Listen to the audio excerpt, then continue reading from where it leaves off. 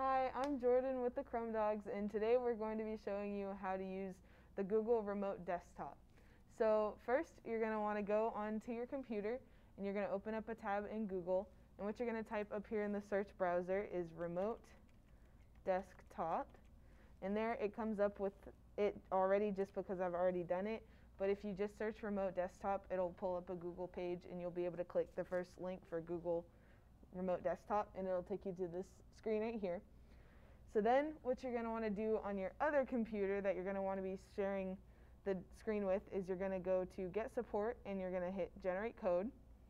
So here it'll come up with a code, and you have to be kind of quick about typing it in because it only has the code for 5 minutes before it expires. So then you're going to come over here to your desktop, and you're going to go to Give Support, and where it has a place to put the access code, you're going to type in the code that you generated on your other computer. So we'll type that in really quickly.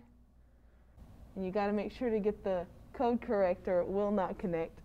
So then it'll show this screen that just says it's connecting, and you'll come over to your other desktop and click on Share. So now you can see that the two screens are shared.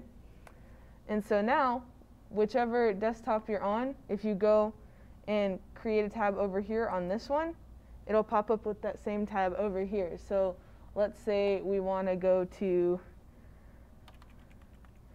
the high school website.